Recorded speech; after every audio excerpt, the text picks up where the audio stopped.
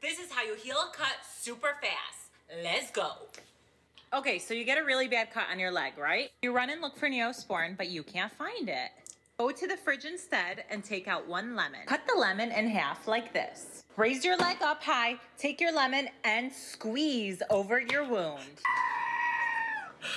This is how you heal a cut. Okay, so there's so many things wrong with this video. What's up, everyone? I'm Dr. Maxfield. I'm Dr. Shah, and we're back with a pretty fun video today. So I'm always trashing people's skincare hacks on TikTok, saying they don't work or they're harmful. But there are actually some good skincare hacks out there that I've seen. I've actually been pretty impressed with, have actually tried to implement into my skincare routine. So people are pretty innovative, and I kind of love what you guys are doing on social media. So this video, we're gonna be going over some of the best and worst hacks that we've seen on social media. And honestly, some of it gets pretty dangerous, which is the reason why I react to some of these videos. For example, there was this lady on TikTok that was telling people to crush aspirin and put it on their face, which is extremely dangerous.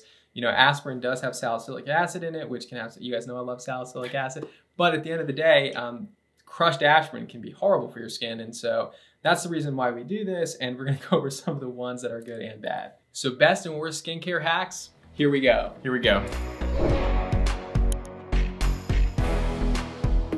All right, so first up is the slugging hack. Slugging's actually been around forever. It's basically where you take an occlusive like Vaseline or CeraVe healing ointment or Aquaphor, and then you put it on your skin as part of your skincare routine. So let's watch the video and let's talk about it. A few years ago, I interviewed Martha Stewart. She looked amazing, and I asked her what her skincare secret was. Her answer, Vaseline. I mean, just look at her. This woman is 79 years old. She told me she applied petroleum jelly to her face, lips, and hands every single night before bed. Today, this practice is called slugging. Layering petroleum jelly over your skincare ingredients helps them penetrate deeper into the skin and prevent moisture loss, so that when you wake up, you've got gorgeous, glowing skin. Thank you, Martha. All right, so there's some good and bad in this one. Yeah, so plain white petroleum is very, very inert. It's a very effective, if not the most effective, moisturizer occlusant out there. But because it's occlusive, that's, I think, where we're gonna get into trouble with this one. Yeah, so love Vaseline. It's one of my favorite skincare ingredients. I actually think everybody should own a nice tub of white petrolatum. It's one of the safest ingredients in skincare. There's only been one case ever of someone having an allergy to it. So a lot of people say this is a toxic ingredient. It comes from petroleum. What we use in skincare is so well refined that it is one of the safest ingredients that you can use in your skincare routine. Yeah, we use it in dermatology as a protective barrier. We use it around sensitive areas. We use it post-operatively. It's actually been shown to be as effective as some topical antibiotics post-operatively for dermatologic surgery and preventing infection. So amazing ingredient. I personally use it on my lips, my eyes, my face to repair my skin barrier. Where you run into trouble is because of how occlusive it is, you can actually lock in really strong irritating ingredients like your retinoids, like your acids, and that can actually disrupt your skin barrier. So what I don't like is seeing people, especially with sensitive skin, taking really harsh actives and locking Vaseline over it. You're just gonna double, triple, quadruple the effects of those ingredients, which can be pretty dangerous to the skin. However, what slugging used to be was to actually just take your regular moisturizer or just have Vaseline just sit on your skin over a regular bland moisturizer, which is a great way to repair your skin barrier, especially if it's been damaged by the winter or by your actives. I don't like seeing most people using actives under Vaseline. Yeah, and then you have some more inert ones like niacinamide, things like that that are really gentle on the skin. Using petroleum over that's probably okay, but you've just got to be deliberate not using anything that's allergenic like tea tree oil or something that's irritating like retinoids under this Vaseline barrier. Right, so you just want to be careful what you occlude under the Vaseline. So Vaseline over a bland, fragrance-free moisturizer, huge thumbs up for me. I personally do it in the winter time about once every other week just to keep my barrier hydrated. Doing it over strong actives gets like a kind of medium thumb to thumbs down for me. Yeah, that's fair. Okay, so this next topic is actually masks. A lot of people are making masks at home. They're using a lot of different ingredients for a lot of different things. So let's take a look at this one.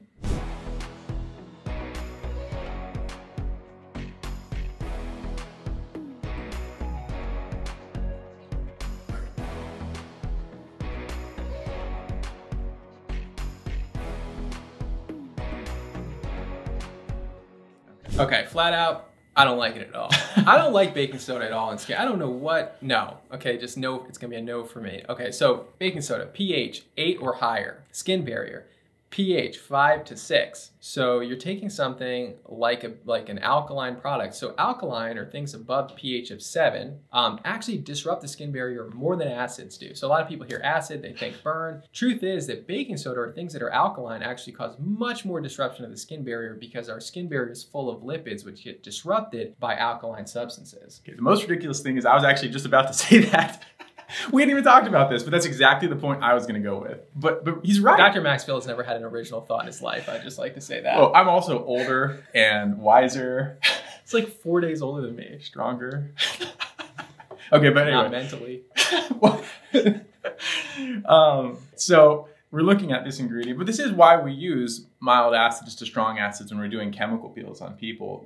When you get into these alkaline peels and alkaline burns, they're just far more destructive, necrotic, and difficult to control the depth when you're using them. And then for acne scars, which is what she was using this for, you know, it's really important that you're not using something super irritating on the skin. If you have active acne, it's going to increase that damage to the skin, the inflammation, irritation, and it could just make the inflammatory part of the acne worse. And I completely agree with all that. Actually, DIY stuff, our editor, Pat, came up with this thing, like instead of DIY, which is do it yourself, he said DIY, W-H-Y, like why are you doing it? So, you know, I think that DIY stuff is okay if you're using ingredients that are proven to be effective.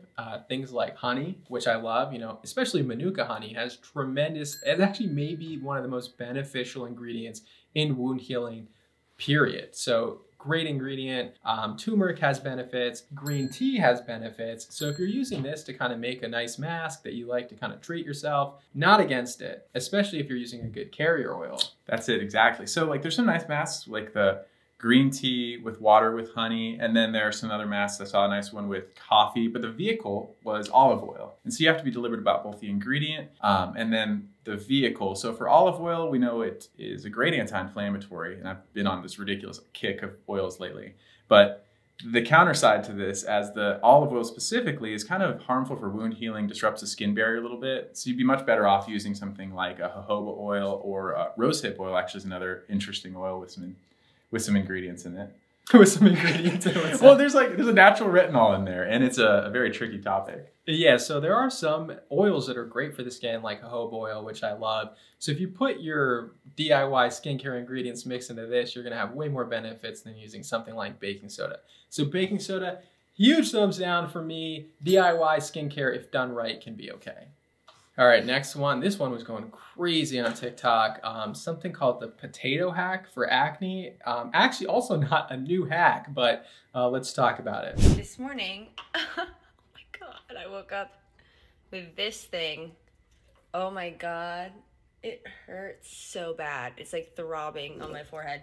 So I'm gonna try the potato trick.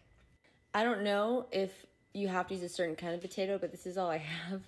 So I just sliced it like this, and I'm gonna tape it to my head. Supposedly, the potato is supposed to suck the stuff out of the zit and then make it, like, the smelling go away. I will update you guys in like 6 or 7 hours. Thank God I work from home, because quick update, the potato's been on my head for like 3 minutes, and it's making it not throbbing anymore. It's just like soothing the area. So that's fantastic. Okay, it's actually been like 4 hours, but I have to go to the nail salon. Oh my God. What do you think? In my mind while it's going, I'm going through like all of the physics I ever learned in my head. I'm like, okay, is there a way that this osmotic force is drawing out what's in the zit into the potato? You know, it doesn't work like that. You're not gonna be able to get this. I know you guys know what it looks like to pop a zit. It would not get that thick, greasy material to go through an intact skin barrier into the potato. Yeah, so, you know, potatoes have some starches which can dry out a pimple. They actually are really high in salicylic acid, believe it or not. And so that obviously has anti-acne benefits to it. But let's just talk about the practicality of this. First of all, potatoes have never been studied on the skin, okay? I actually got interviewed by like Days, which is like a magazine. I'll put a link below about it, but I talked all about the potato trick in that article. But ultimately, first of all, maybe it has some beneficial ingredients in it. We could debate it all day. Never been proven. Also, practically, Are you gonna walk around with a potato all day on your skin? I mean, let's talk about that. You know, where are you gonna go? What if you have 4 pimples? You're just gonna walk around with a whole salad on your face? Like, I don't know.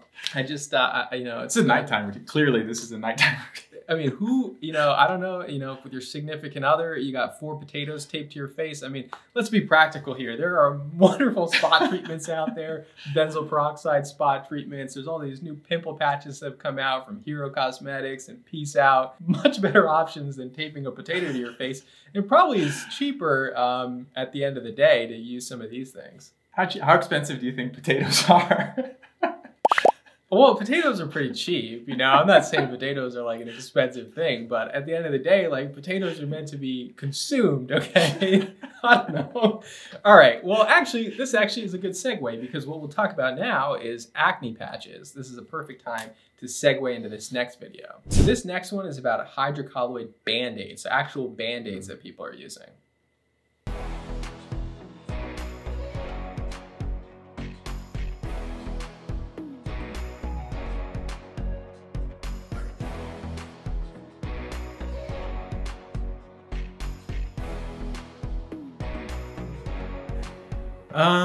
Okay, it just looks irritated, honestly. The most significant thing I saw about that is her skin looked irritated when she pulled it off. This thing works, okay? Look, I don't. So I always think that spot treatment is a huge caveat, in that I'm going to say all treatments are much more effective at preventing acne than treating acne after that inflammatory cascade has started rolling. Completely agree. So spot treat is something that you're doing on top of an already perfect acne routine. So you need to have your retinoid, you need to have your salicylic acid, you need to have your benzoyl peroxide or whatever you're using to treat your acne, and then you can use a spot treatment once you have breakouts, which are inevitable even if you have a perfect skincare routine. So actually a huge fan of hydrocolloid. So hydrocolloid has been used in wound healing, it's been used on blisters for a long period of time. It actually protects the wound from bacteria getting in. You know, it's able to absorb moisture from the wound without drying out the wound at all. So it's actually a wonderful thing that we use in wound care already. Yeah, and wound care is actually a really complex issue. It's something I did a little bit of in my training, and I gotta tell you, there's a myriad of options out there, all with different mechanisms, and this one is a good one. Yeah, so hydrocolloid, great for that. What I don't like about this video is using hydrocolloid bandages over your entire face. I mean, it is really truly meant as a spot treatment for the pimples that are already on the surface that you can see the head on. I love that. You know why? Because if you have a pimple patch on it, you won't pick at your skin, which a lot of people do. It's really satisfying when you take them off. It actually camouflages the pimple when you're out, so people can't see it as well. So sometimes I use them in clinic. No one can see them. They're almost nearly invisible, especially if they match well with your skin. And on top of that, they actually pull out a lot of that gunk and oil and stuff that's in that pimple. Yeah, I just remember how obvious it was on your skin. Everyone called you out for it. No, that was a certain one. So that was one that was pretty obvious. However, the ones from Hero Cosmetics, nearly invisible. So okay. I think the one that I was using that day was from Zitsticka, which was very obvious. And then the one that I was using from Hero Cosmetics was nearly invisible for my skin. Okay, that's fair. I think it is important. Yeah, it is going to be most effective for those zits that are already right at the surface. So yeah, so hydrocolloid bandages, especially the pimple patches, if you cut them into small pieces and you spot treat with them, thumbs up for me. Using it over your entire face, thumbs down for me. And I also think you need to be using this with an appropriate acne routine. All right, the next one is what we call the Just for Men Hair Dye Eyebrow Hack. So let's get started. Finally trying this Just for Men eyebrow hack. It was only $8.99 at Target, so let's see what you about. Comes with color developer and color base. Supposed to put an even amount of each. I did not, but I fixed it later. Mix them bitches up with the back of the brush they gave you. Ugh, smells like men. After a minute or two, it'll start getting darker. And since this was designed for men's beards, they give you this brush, but we ain't using that. We're using an eyebrow brush. We need precision. Hit it one good time right there, one good time right there, right there, right there, and then wait 5 minutes for the bitches to get dark. So once it looks like you got Sharpie caterpillars on your forehead, it's ready. So they say just wipe it off and go get this. First of all, I love her. She's hilarious. She's got good energy. So interesting hack. So what do you think about it? I mean, no problems that dyeing anything else doesn't have. Right. So I completely agree. This actually works. First of all, it works. This is a hack that actually will work for the skin. The reason why is because hair dyes, not only do they dye, so all our hairs are not terminal hairs in the sense that they're not those dark, coarse, thick hairs that we have on our skin. We have something called vellus hairs. Those are like little baby hairs, and they're very much light colored. And when you use a dye on them, it will actually make those hairs stand out a little bit more. And so it will give you more fullness to the areas that are lighter. Additionally, it will also highlight a little bit of that skin, or that top layer of the skin called the stratum corneum, and give it a little bit of color as well. And so if you do that, it will actually make your eyebrows look thicker temporarily. So that will probably last for about a week or so, the effect on the skin. And then on the hairs will last a little bit longer as your eyebrows grow out. So this is an effective hack. One thing that I would recommend for people doing this is to actually use Vaseline on the areas that you don't want the dye to go, because you don't want to dye those areas. You also don't want hair dye getting on your eyelids, which is the thinnest skin on the body and the most sensitive skin on the body. I feel like we need a GoFundMe page for his eyelids. Link below, GoFundMe for my eyelid. So, you know, I think that you want to protect the eyelid skin, of course. And of course, hair dye has one of the most common allergens that we find, something called PPD. And PPD is one of the most common allergens in skincare products or dyes. And so a lot of people can become allergic to it. So you do want to be careful with this, especially if you have an allergy. On the box, it tells you to patch test on your inner arms. So I would definitely patch test because of how common of an allergen this is, but it will make your eyebrows appear thicker temporarily. There is something called eyebrow tint, which is very similar. It's much more expensive, and it's going to have about the same effects as this is. So this is a hack that works and will save you money. Eventually, we're going to dedicate a lot of time actually to hair. So just know that this isn't like the direct segue. We're going to just devote undivided attention and energy towards hair at some point. I have a lot of things to say about hair. So we got a lot to say about hair. So for men's hair, for hair growth, for women's hair, for hair loss, for everything like that in between, hair coming at you, dermatologists specialize in the hair, the skin, and the nails. And so hopefully we'll be giving you some more content like that soon. So these are our best and worst hacks. We have a lot more videos to go through, like hundreds of videos to go through. So this is just going to be like part one of a series probably that we're going to do. So thank you guys so much for tuning in. Yeah, we appreciate it. We always love the interaction and the feedback. And we are totally flabbergasted by the growth of the channel. I mean, we're blown away. We're sending each other texts all the time. Like this is amazing. Honestly, we thank you guys so much for all your support. And honestly, I don't know why you follow us, but you know, we're gonna keep trying to put out great content for you guys, and hopefully, we'll be helpful to you. See you next time. See you next time.